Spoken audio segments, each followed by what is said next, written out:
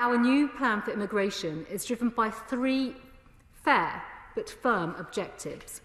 First, to increase the fairness of our system so we can protect and support those in genuine need of asylum. Second, to deter illegal entry into the UK, breaking the business model of people smugglers and protecting the lives of those they endanger. Third, to remove more easily from the UK those with no right to be here. Let me take each in turn, Mr. Speaker.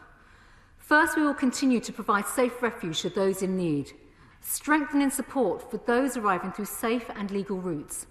People coming to the UK through resettlement routes will be granted indefinite leave to remain. They will receive more support to learn English, find work and integrate. And I will also act to help those who have suffered injustices by amending the British nationality law so that members of the Windrush generation will be able to obtain British citizenship more easily. Second, this plan marks a step change in our approach as we toughen our stance to deter illegal entry and the criminals that endanger life by enabling it. Many illegal arrivals have travelled through a safe country like France to get to the UK, where they could and should have claimed asylum. We must act to reduce the pull factors of our system and disincentivise illegal entry. For the first time, whether people enter the UK legally or illegally will have an impact on how their asylum claim progresses and on their status in the UK if that claim is successful. We will deem their claim as inadmissible and make every effort to remove those who enter the UK legally, having travelled through a safe country first, in which they could and should have claimed asylum. Only where removal is not possible will those who have successful claims, having entered illegally, receive a new temporary protection status. This is not an automatic right to settle. They will be regularly reassessed for removal and will include limited access to benefits and limited family reunion rights. Our tough new stance will also include new maximum life sentences for people smugglers and facilitators, new rules to stop unscrupulous people posing as children, and strengthening enforcement powers for Border Force.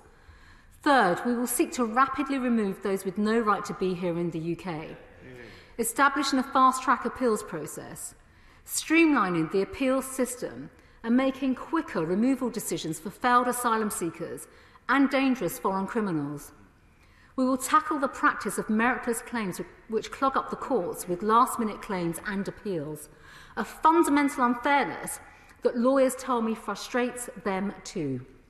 Because for too long, our justice system has been gamed.